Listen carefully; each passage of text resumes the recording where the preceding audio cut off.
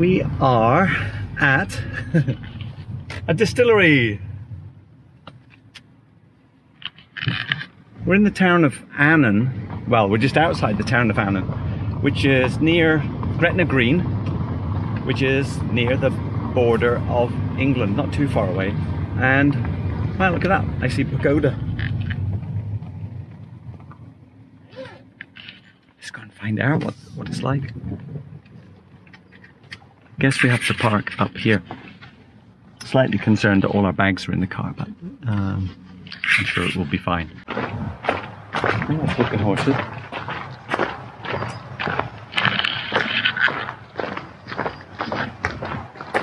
Looks like fresh barrels. Let's see where they're coming from. Woodford Reserve. Barrels. Sure you can read it. Don't see where these are from. Brown-Forman. 2014. We did try the new make spirit at a friend's last night, so we're at 2019. Presumably they're at about 4, maybe 5-year-old whiskey. That is a nice gate.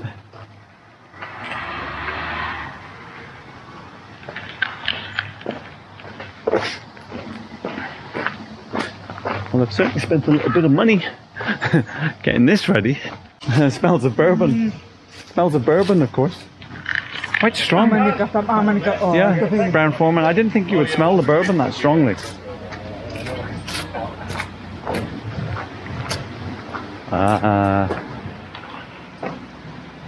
Oh, Heaven Hill. So I brought some Elijah Craig. It's probably been in some of these barrels.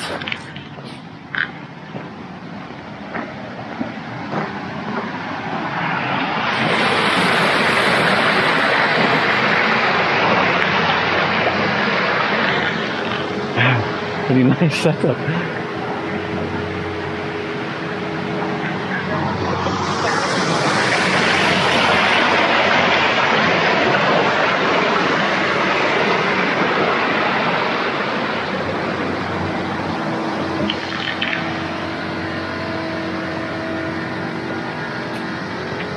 Look at that.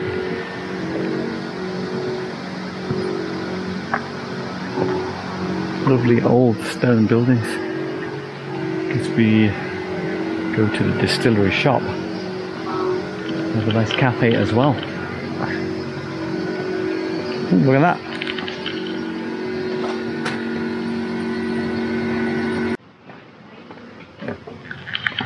Let's have a look in the shop.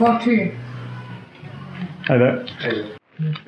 Okay, so these are your first. You've been open about 4 or 5 years. You might be as well. I'm Phil, by the way. And what's your name? Ben. Ben. B for Ben. So you basically have a peated and unpeated at this point? Yes. So we have a Man of Words bourbon. Yeah. And we have a Man of Words sherry cask. Oh, okay, you've got two, I see.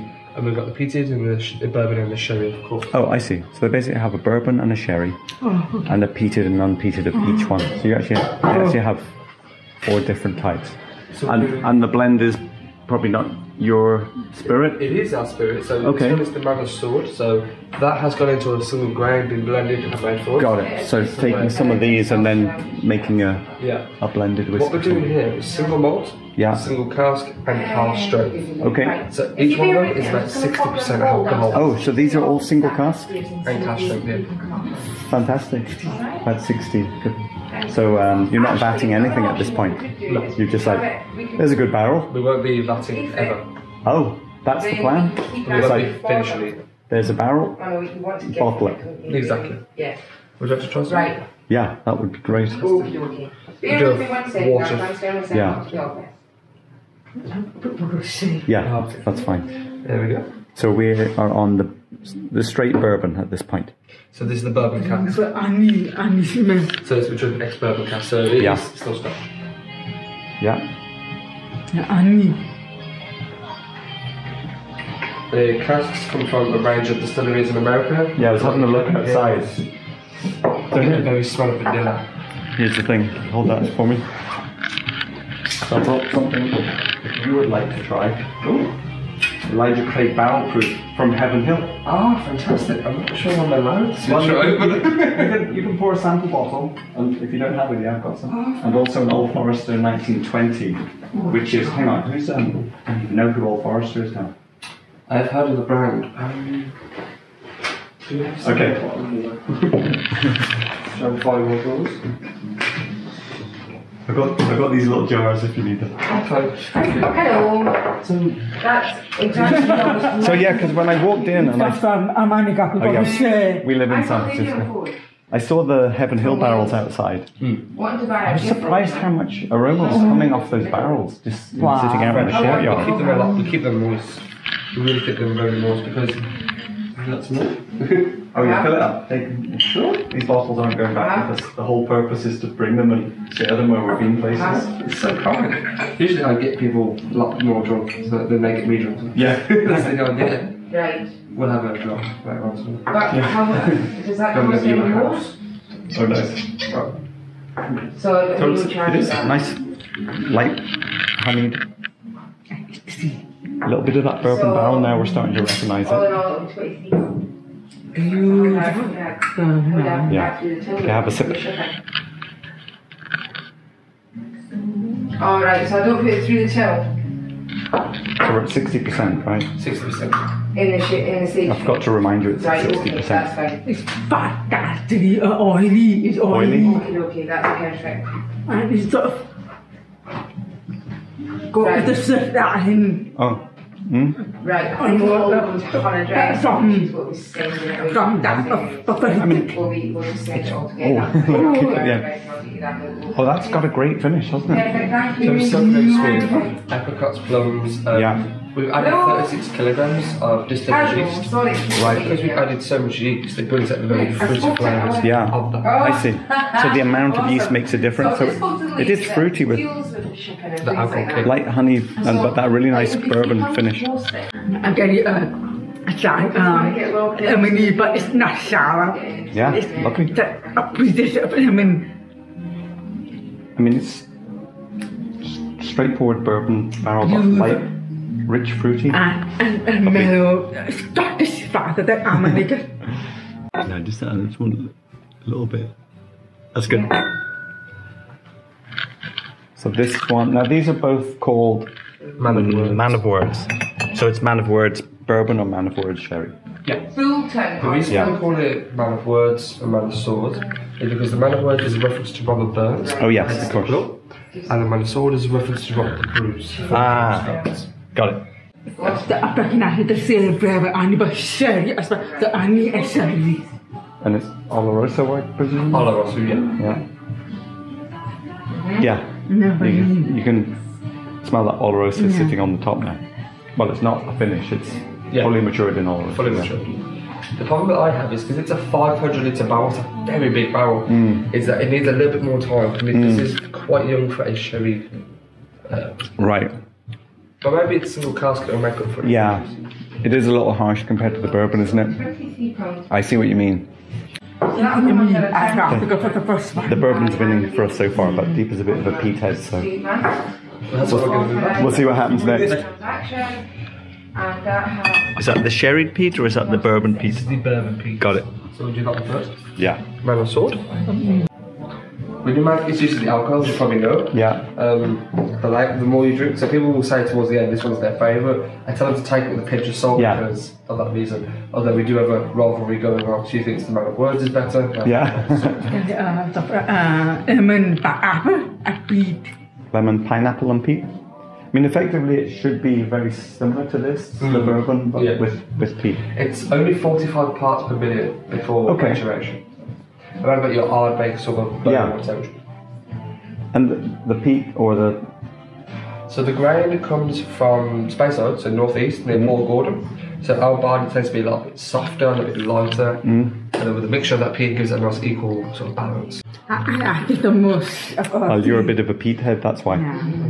It's the most... And is approach even. Yeah. Very smoky. Sweeter than Ardbeg though. But I'm getting that oily. Yeah. Well, at 60%. And the peat is different. It's not ashy, is it? Sorry, I don't know your name. Sorry, I'm Sam. Sam. I'm Phil. That's deeper. Sam. Sam. Sam was giving directions for about 20 minutes on the phone. Try and get someone here. I think for me, I think I'm still like the bourbon. Because about it, I'm not getting enough fruit. Less fruity because of the smoke. But the first one is very bourbon. Swedish. Sherry and peat. It must be pretty exciting getting to bottle the first bottles, having to wait the 3 years or 4 that you waited. Sam's new, and I'm less new than that. Yeah.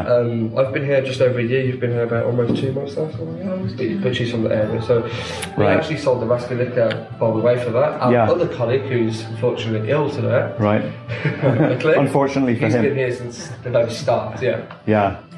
I used to actually live down in Auchencairn 20 years ago, at Castle Douglas. Yeah. Lived there for a year. Sherry banana peat. So is the sherry stronger than the peat now? Let's see. So how did you two meet then? We were in college together. In London. Yeah. In London, yeah. At the America. Oh yeah, a little more spicy. It's got that. Maybe it is the European out there. A bit peppery. Yeah. It's beautiful. It's sherry and oily. It's very nice. No, for me, I think I need to come back in a few years for this one. But we did too much for you. I think it's a bit too young. Okay, so we're back to the first one. Did you taste? I need bourbon. I'm not tasting it. It's the one for me. I think at the age. Plus, it represents sort of the baseline of what the distillery is at this point. Very straightforward. Yeah. Where's he gone? I got it. Yeah. Yeah. I mean, it does look amazing walking in. For here. What year was that? 2006. Hello. This is our general manager. Oh, hello. How you doing? What was your name? David. Hi, David. You're on camera. Just warning you. Do you like bourbon? I'm a big fan of bourbon. Have you tried Elijah Craig Barrel Proof or Old Forester 1920? I've tried Elijah Craig, but not small batch. Barrel proof. Today's your day. I wish I could. You can pour some for later. That would be very nice of you. I have left some here. Okay. If you can find yourself some bottles, Thank you. fill some up. I've just finished over the weekend there the last of my 18-year-old Jeffersons. Oh, very nice. Which, no, unfortunately, I probably shouldn't admit it. Certainly on camera. Most of my spirit shop is bourbon, rather than single malt Scotch. But yeah. Well, you know, it's research for barrels, surely. This is very true. It's part of, you need to know where it's coming from. Now we're heading off to the US with it, so nice. Taking up quite a bit of our time at work. Outlaw King. That's right. Yeah. There's the sort of whiskey for the movie. It's licensed by Netflix, and we're the Outlaw King is a movie all about Robert the Bruce, fantastic films here in Scotland. So getting 6 retailers lined up to go and meet out there. Fantastic. Kind of putting a plan together for that. And the big hope for that is obviously it opens the door for some other brands of ours. When it was Johnny Walker, way back. I'm never seen to get up for it. A little breakdown here. Here you go. But you can see the rounds where the two stills would have sat. Oh, I see. So the round bricks where the old stills used to be. So Johnny Walker left in 1980. Yeah, quite a while back. And then in 1924 he'd left Annandale completely. You can see by the way that the metals, they obviously left in a bit of a hurry. It was still called Annandale. At that time, and it was part of Johnny Walker blend at that time. The thought process is he was distilling the peated part of the black label, red label blends. Got it. Okay. So this is sort of one of the malts that have been sent then for bottling within. It was a peated only distillery at that time? Well, you know, the Lowlands obviously known for this sort of soft, easygoing style of whiskey, which actually through the research our owners did here, Annandale was one of 3 heated whiskey distilleries in the area. Right, okay. And we are surrounded by peatbog. As you'll make your way south on the 75 there, if you keep your eyes left, you just see them. They're still So they would have farming. used local peat at that, Very much so. that time for here. So the chimney, original chimney, Yeah. as is the sort of pagoda roof that we've got on top there. So the child Doig. I was surprised when I drove in. It's like, okay, the pagoda roof is up there. So see where the mezzanine layer would have sat within this ridge here. Oh, yeah. That's the where dark the barley line. would have gone after being in the malting floor. Yeah. Through the 2 little windows there, they would have thrown in the peat to the fire where we're now. Right, so this was the old malting floor upstairs. Pagoda roof would have done its job. Yeah, we would have been standing in the fire. Exactly that, yeah. So through the top of them, we put the barley through here, we put the peat. So this, would have been the malting floor originally. Oh, I see. Yeah. So here there was, you can see 3 different distillers in its early life. Oh, yeah. From its birth, Johnny Walker being the last. Right. Then fell to the farmer. Yeah. And there's a few, I think, porridge oats and things like this. Oh, yeah. It then fell derelict, but to the farmer. And when Dave and Teresa arrived, our owners, it was being used as cattle sheds and chicken coops. And Yeah.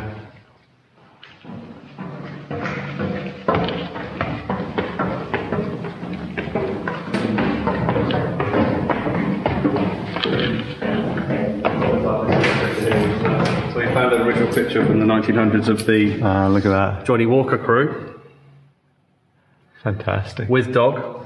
Yeah. This is our boys. There's 1 or 2 changes now. Nice. Yeah. 1 or 2 changes, and we now have a dog. So Have to Photoshop that dog in. the outfits down below there. Right, yeah, I did look at them. This is part of The Netflix Outlaw Netflix. King. Yeah. So these are original. They're props on the movie and outfits they wore in the movie. Right. So that movie's complete now? Or is it going to... It's been trending on Netflix. It's probably about 6 months old now. Yeah. It's done very well for them. So it was great to get involved and to have, to be able to have Netflix on your label. Yeah. It's Fantastic. for a little place like ours. Yeah. Jim Swan, did you know who Jim Swan is? Not sure. So the chap there on the left, to the Yeah. right is David, our owner, and on the Yeah. left is Jim Swan. So he was an industry leader, helped set up many a distillery around the world. I probably should know Jim Swan, but... Avalon, Oh, yeah. Right. Phil Holman, he was well Oh, done. yeah, okay. And he pioneered something that we've taken on here, which is the 3 stills. I always like looking down through the... A bit awkward, isn't it? Yeah. Health and safety. Yeah. So we have 1 large wash still and 2 spirit look at that. stills. So you're on... Quite key. The guys, the farmers just come and picked up the spent grain. I don't know if you saw that. Oh, yeah, so there. the cows are going to be happy? Indeed. They also pick up our effluent as well. Right. We distill 6 days a week, Monday, Tuesday, Wednesday, Thursday, Friday, Saturday. So, wooden. Beautiful, yeah.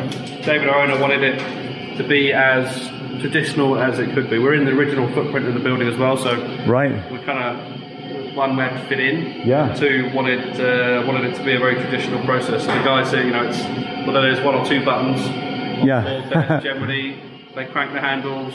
They're in the mash tun to clean it out. It's all Yeah. very craft, if you like, hands-on. Wow. Where do you get a wooden washback made these days? Well, there's 4 sides that help make it all. Yeah, because that is Obviously a bit reactive at the moment. With any glasses, mind your glasses. Right. So the yeast's in there doing its job. You can see see everything happening. On top there, that's all to help. Oh, that In case it bubbles over. I see, just to keep the froth down. Exactly that. Some distilleries put in chemicals to help do that, but we don't do anything. Yeah. So every now and again there's an emergency and we get called out in the middle of the night to come and save the day. Yeah. Get a Fantastic. good nose of that one. Yeah.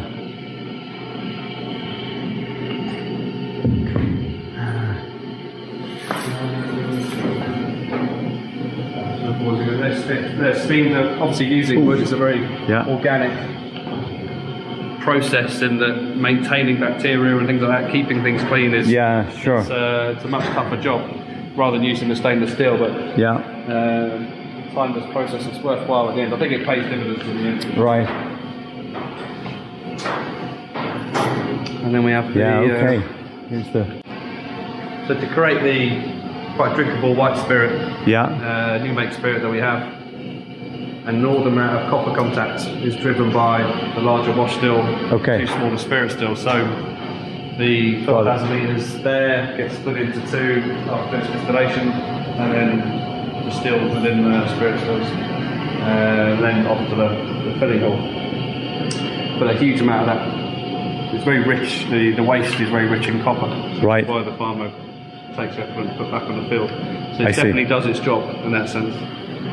Nice, and you've got your nothing running at the moment. But so they come in early to beat the heat of the day, allow the yeast to do their job properly. Yeah, I mean, what's the temperature in here right now? It's I don't want to guess. It's hot. Yes, and nothing's on. Yeah, I mean it's Los Angeles in the summer. In here at the moment. Yeah, and these are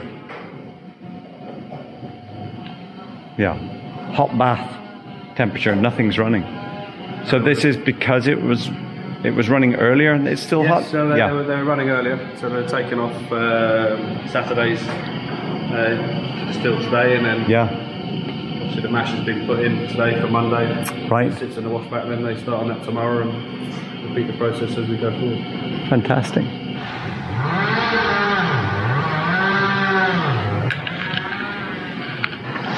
Yes, apart from the heat, there's not too much to complain about in the working environment. In here, no, it's quite beautiful, isn't it? Yeah. It is quite beautiful. Yeah. Sort of the original buildings, the way they have. I think it took a little longer than anticipated, but you when can you start unravelling such old buildings, you can see how much work's been put into it. Yeah. We learned our lessons there with the globe as well.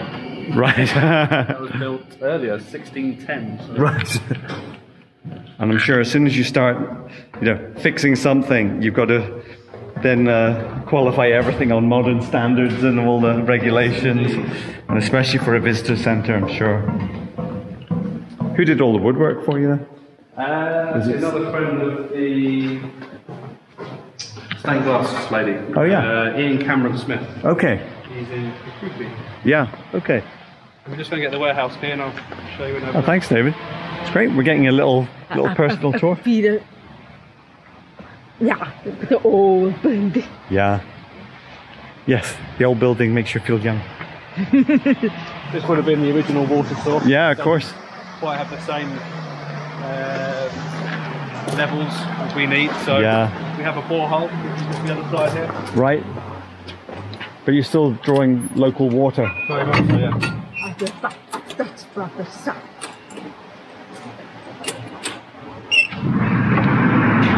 Now there's the best aroma. Yeah.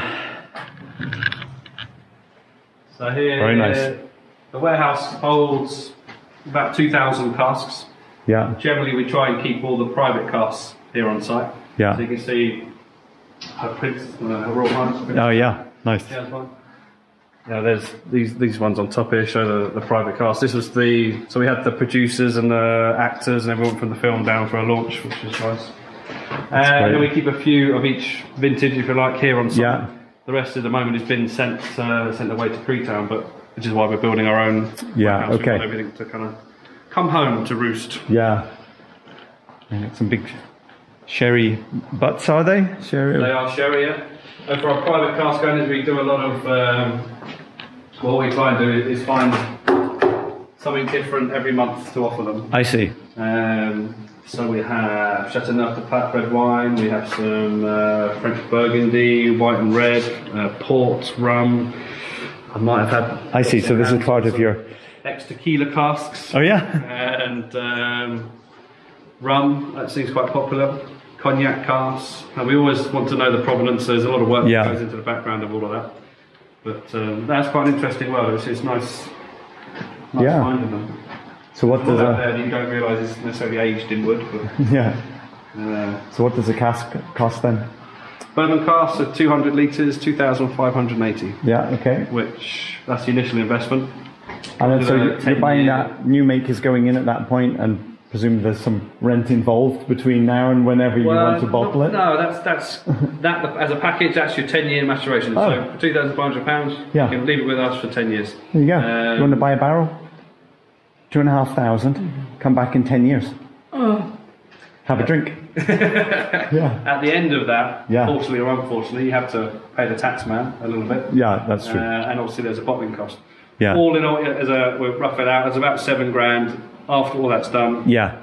230 bottles. Yeah, okay. Account Angel share there and thereabouts. Yeah. We work about 2% a year on that. Yeah. 37 pound a bottle it works out to, which, got it. You know, I think that's great value for money when you can see what we're already doing with the brand. So fantastic. So, so what's the benefit to you of doing that? Is it partly to get people involved and, you know? Yeah, there's a bit of both really. Obviously, you know, we're not making gin, we're not diluting the brand in that sense with any of those sort of spirits. So we want to get a bit of money up front. There's a great income obviously off the back of that. Yeah. The second purpose to it is to kind of increase the family of Annandale. And we're very much involved in that. It's not just buy a cask and see you in 10 years. Yeah. You're welcome to people come and bring. And there was someone came for their first birthday of their cask. They brought come and hug their cask. There was get a picture with their cask. Cake in a balloon. We didn't let them light the candle, obviously. Yeah. That wouldn't have been good. But no, and we send samples every year.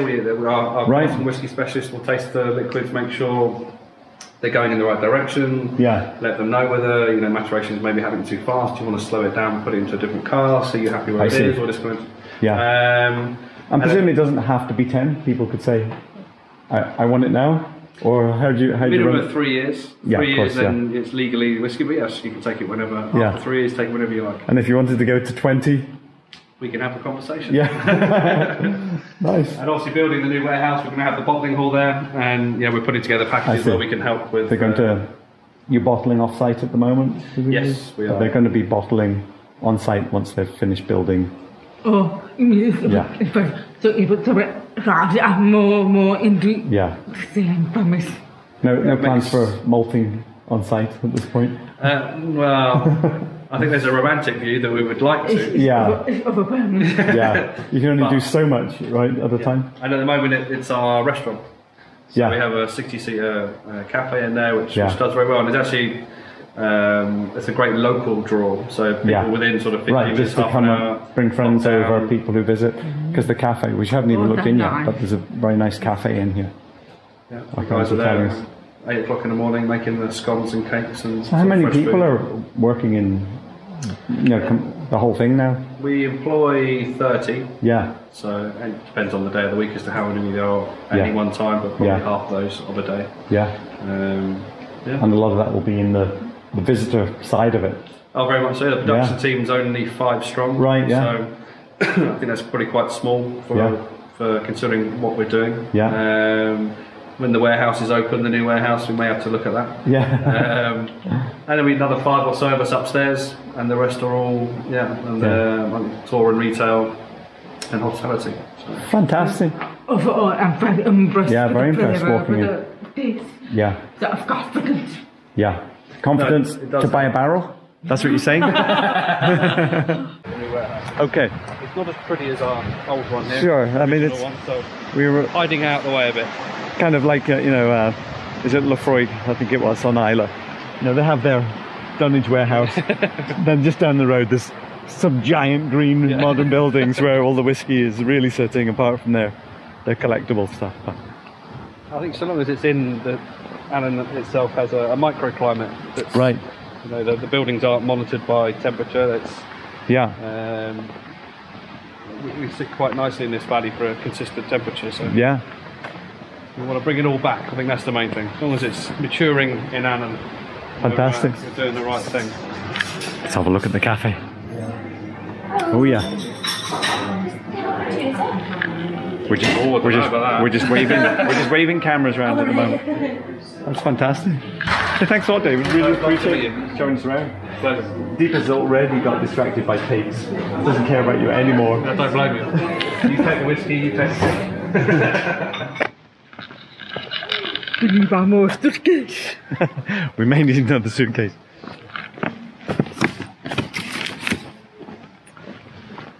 So that was fun. And that was very interesting because it's probably the newest ever for both of us. Yeah.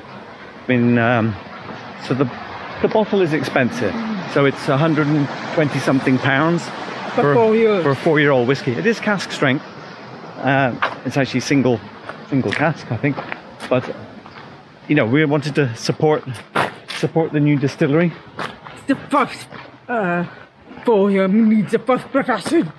But they were very generous and gave us samples of the other bottles, and we gave them some good samples of Old Forester and Elijah Craig. So there's something nice about seeing the Heaven Hill barrel here, and then thinking that that's what's making the Scottish whiskey, and having Elijah Craig with us. Beautiful.